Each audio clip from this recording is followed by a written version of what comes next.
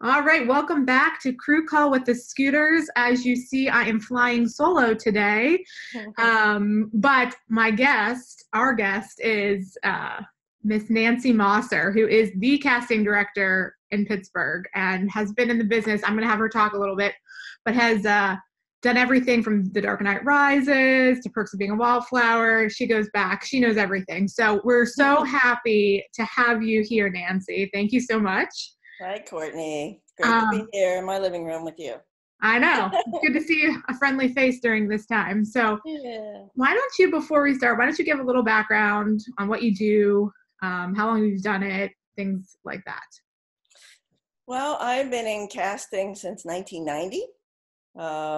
Before that, I worked in production in Pittsburgh. I went to Penn State in production and I minored in theater. And then I got my first job at Channel 11 in Pittsburgh. I worked for Mr. Rogers.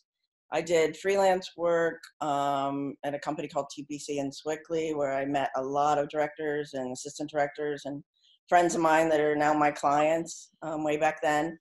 And I just kept exploring. I really didn't know what I wanted to do. I knew that I liked production, but I hadn't found my niche yet.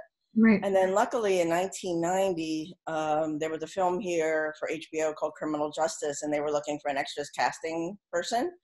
And I just knew I'd be really good at it, but I had to convince them. So I did like 3 or 4 interviews with them and just convinced them that I would devote my life to their film. And I did, and they liked my work, and I just loved it. So from then on, I just concentrated in casting, and I started doing speaking roles and commercials and movies, and then that's what I've been doing ever since.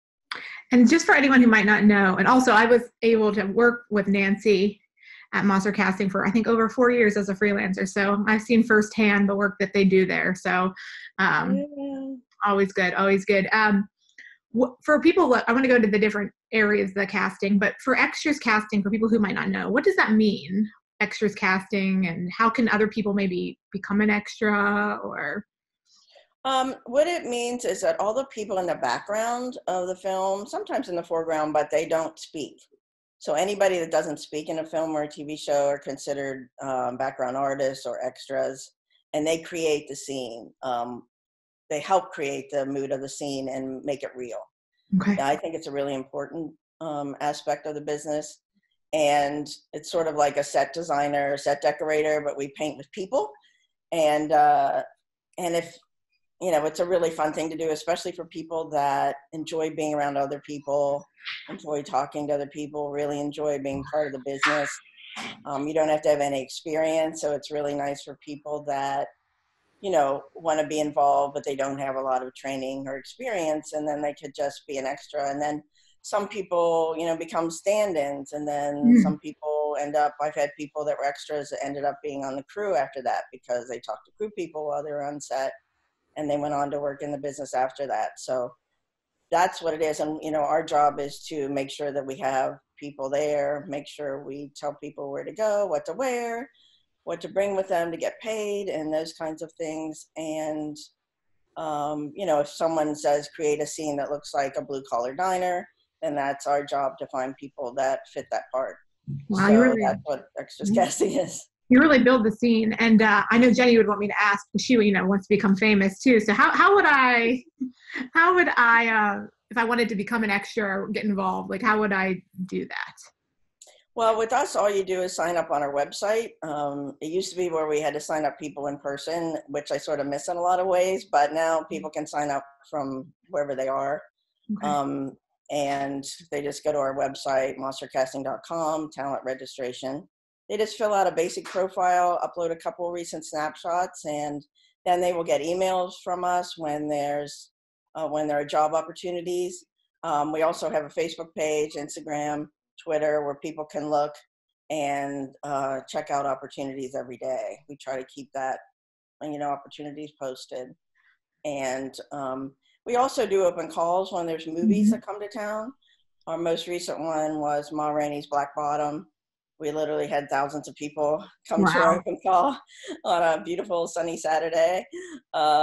We finally had to stop seeing people because we had a certain time that we were allowed to be in the venue, and we had to sort of put an end to it and then encourage people to sign up online. At one point, I was literally outside taking pictures of people and signing them up because I didn't want to send anybody home. Great. And so that's how I was able to get everybody in and that wanted to be. So that's another way to get involved, is come in person and meet the casting people that way. That's great. And so I know, do you want to talk a little bit about what's going on during this time? You work with film production, commercial production. Is everything stopped? What's going on? What have you heard? Or Right. Well, we had a really busy February and March, luckily, and we had some projects auditioning the week of March 9th. I had an audition of 100 people on the 10th. On Thursday, I had a callback with producers, 2 of which were in the room. It was for a commercial. 2 people were in the room, and 3 people Skyped in because wow. they did not want to fly. They were from other cities and they did not want to fly. So that was sort of the time where everyone was sort of like, we need to take all this seriously and how to figure out how to do it. We made sure everything was disinfected and people weren't shaking hands and those kinds of things. But I don't know if you remember, but that's the week where everything just came to a screeching halt. Mm-hmm. So Friday the 13th, ironically, right. It was my last time in the office. And then from then on, we've been working from home. We had a couple commercials that pushed. Okay. They're still pushing. They pushed again. They were hoping to shoot in April. They just pushed again. So that has been tough. We had another project that was shooting that weekend in Pittsburgh and Harrisburg, mm-hmm. and they got it done because it was all being shot outside. So they were able to get it done. However, the night before filming on Sunday, the 15th, I was having extras that were, nervous about working even outside. And they canceled, so I was replacing people at like 10 o'clock at night on a Saturday night for the shoot in Harrisburg. So, but they got that done. I was really happy about that. But everything else has come to a halt. I know there are, movies and TV shows that were supposed to start prepping or were prepping and had to stop. So there really isn't any work when people have to shoot in person.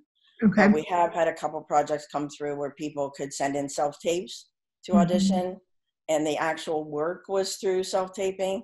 So that has been, a little project that we had. But other than that, it's, everything's sort of coming to a halt, or we're sort of prepping something that's going to shoot sometime in the future, but we don't know when. So we just have to say sometime, because everyone knows that this is something that's undefinable at this point. So.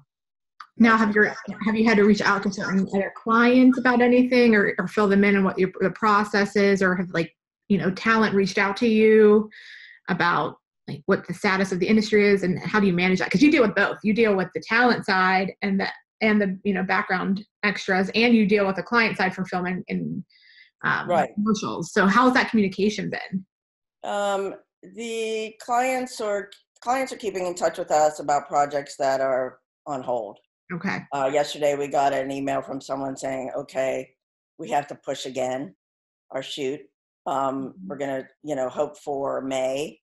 So please let the actors know and the agents know that we're looking at this week, and hopefully that'll happen, but we don't know.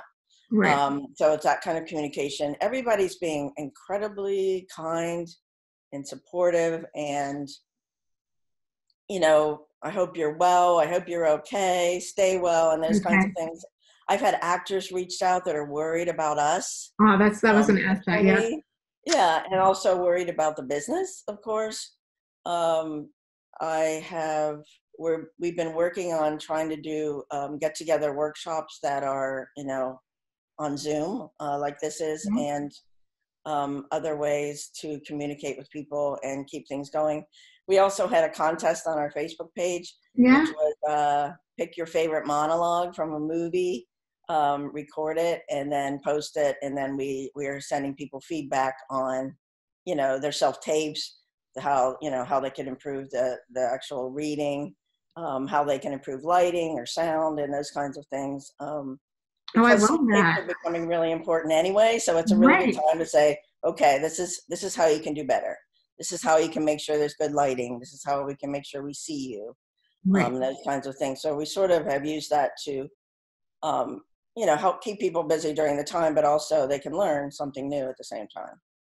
And I love that. I think that's a way to like keep people engaged and also learn something. So that's great. Right. And as a business owner, are you able to like take advantage or apply for any of like the loans or anything like that? Have you gotten to that point where you guys need to like look at other resources or just Yes. I understand we've we been um we yeah, are definitely at that point. It's amazing how quickly it happens. right. I actually, after I talk to you, am going to watch a live seminar from some financial planners who are studying all the different opportunities for small businesses Yes. and getting loans and grants, and also the Payroll Protection Act, Yes. to help keep your employees and what you can do to get that money as quickly as possible. A lot of things aren't quite available yet, but I'm doing a lot of research so I can sort of get that as soon as possible. I understand. So there are a lot of people reaching out that way to sort of help each other. And then the new self-employed people that are self-employed being eligible for unemployment. That's something I don't think I've ever seen. No. So Which is we're going great to for look this into that film too. industry, which is great for the film industry. It's like so many people Yes. on. And but I'm also sharing that with my freelancers because they're all self-employed, and I want to help them during this time. I've made sure that everyone gets paid immediately. I'm not waiting to pay people until I get paid because I know that they're really hurting, and so that's something that I can do. That's great. And what are you doing besides, staying in? Are you doing anything fun? Are you getting outside, walking the dog, or cooking? Watching Yes, we are. fingers? It's so funny. About a week ago, we went to North Park because it was, I think that's really sunny Sunday that we had. Mhm. Maybe it's last Sunday or the Sunday before. And there were so many people there that I've never seen it so packed. It was literally like there was an event or a marathon or something going on, and it was just freaky. I said to my husband, I think we should go down into the woods we have a golden retriever named Henry. He just turned one. Yep. And we took him down into the woods, but there were so many people in the woods too that we stayed like 5 minutes and then got back in the car because I really didn't feel like that we were social distancing enough. So what we've been doing is going to other neighborhoods around us and parking the car and just walking the dog and exploring other neighborhoods. It's really funny how I don't even remember that I can just take a drive. I Like, know. we're not even doing that, which is weird. But some of my neighbors haven't even left the neighborhood. They haven't even taken a drive, and we're trying to encourage people to do that. But I think everyone just feels safer at home. I agree with you. And I think everyone watching would be very upset if I didn't ask, since you mentioned that you worked with Mr. Rogers early on in your Yes. career. How was that experience? What did you do? And do you have any stories you want to share? Oh, yeah. It was my second job. My first job was at Channel 11. And I worked with a producer who was married to the director, Mr. Rogers. Mm. And they needed a production assistant. And so they invited me to come over there. And they only produce 15 shows a year, which a lot of people I don't think realize because there were so many reruns. So the pace was a lot slower. And then in between, there'd be 6 weeks or so where they would lay off all their employees, speaking of layoffs, in between shows. So the pace was different and something that I had to get used to. But one of my jobs was I was in charge of his sweaters, Mr. Rogers' sweaters. Wait, that's the best And job. one time after we were filming, one of the crew members put his Kelly green sweater into a bench, the piano bench, Johnny Costa's piano bench, and no one could find his sweater. And there was a big to do about it. And then finally they found it in there, and I was in trouble because I couldn't find the sweater. And so that was one of the things I did. I also did research for them for their little on location segments. Great. I remember I had to research different types of gold because they did a segment on gold and rose gold and yellow gold and white gold, and I learned all about that. And then Also, I drove Mr. Rogers to the PAA club. Oh, He swam every day. Even during filming, he insisted that he made sure he swam. I would bring a salad for him that he would eat after he swam. And the first time I drove him, I was so nervous because it's like, he's like a celebrity, it's like a big deal. Right. Yeah. He's like Mr. Rogers. So we were talking, and I went right by the PAA club and missed it. And I was like, and he's like, "Oh, Nancy, I think we missed it." I said, "Oh, I'm so sorry, Mr. Rogers." Yeah. And he said, "That's all right, Nancy. We'll just go around in a circle." So sweet. He goes, "We'll go around in a circle." So we went around the Cathedral of Learning, around the block in a circle, and I dropped them off. But that was my Mr. Rogers story. And you know what? It was so amazing because even after I left the show and moved on to other things, it was on my resume, and every interview I ever had, they said, if everybody was if I was nervous, or the person wasn't, didn't have, much personality that was interviewing me, and it was really stressful. As soon as they saw that on my resume, they're like, "You worked for Mr. Rogers? Yeah. Tell me what he was like. Was he really like that?" And, so then that always lightened up any interview, and I had all kinds of stories to tell them. So it was a wonderful thing to have on my resume for years and years. Well, that's incredible.